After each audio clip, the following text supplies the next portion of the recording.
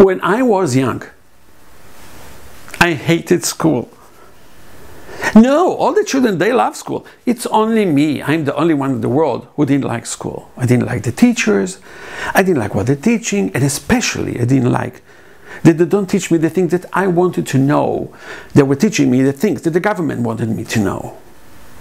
You see, I went to my dad. By the way, he's 100 years old. He's cute. He's still on Instagram and Facebook all day long, you know, YouTube. He's a cool guy. He was a teacher, an amazing teacher. Until today, he walks in the streets because he's 180 years old. People say, hello, my teacher. And my dad told me that if I don't like school, I shouldn't go to school. School should not be a punishment. School is a place when you learn, you explore, you learn to understand, you learn to implement knowledge. And they told me, it's fine. You don't have to. You know what you can do instead?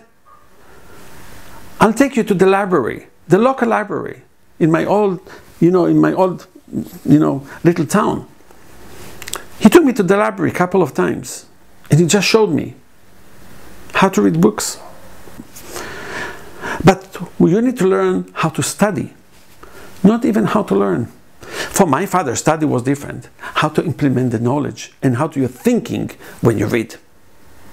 Because most people, they don't use thinking when they read. They memorize, they don't think. It's not the same. And my dad told me that if I want to study something, I should take a book. And in the book there are chapters, and you go to chapter 1.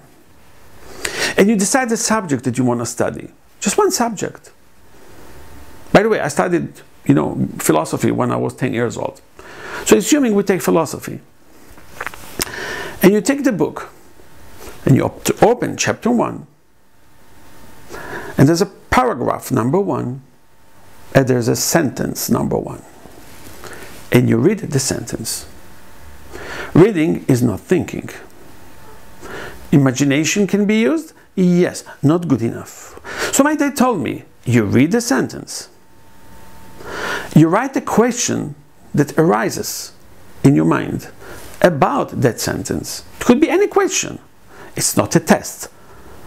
You're not reading it for a test. So you can write any questions that comes to your mind because of that sentence. And you answer the question. Short question, short answer. Next sentence. Short question, short answer. Next. Short, short. Next, short, short. Next, short, short. Again. And what happens? That suddenly there's a picture in the brain. The picture that understands the materials and how it relates to other subject that I was questioning and answering. Whether the answer was right or wrong, who cared, as long as I was thinking, finding my own answers within my own questions. So the first book you read takes you a month. But you really understand. You can give lectures about it. And at home, my dad told me all the time, what have you learned today? And I was giving a lecture. That's what I do now, isn't it? I was trained to do that, to explain what I know, whether to my boss, to myself, to my kids. So I can express myself because I have a deep understanding from learning one page in a book.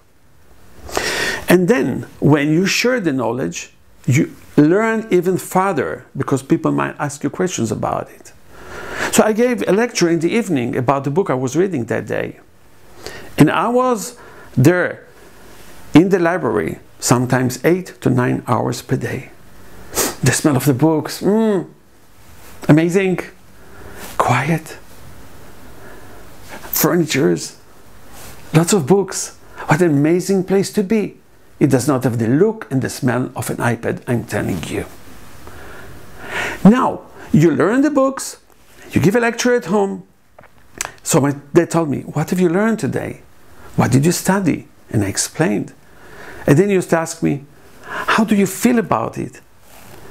Because I was excited and questioning many things, I shared what I feel. And then he used to ask me, so what have you learned from the learning today? What is your insight? How would you use it tomorrow morning?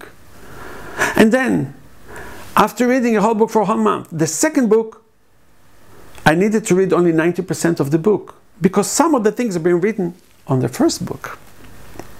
And then on the third book, I had to read only 80% of the book, because some of the things were written on the first and the second book.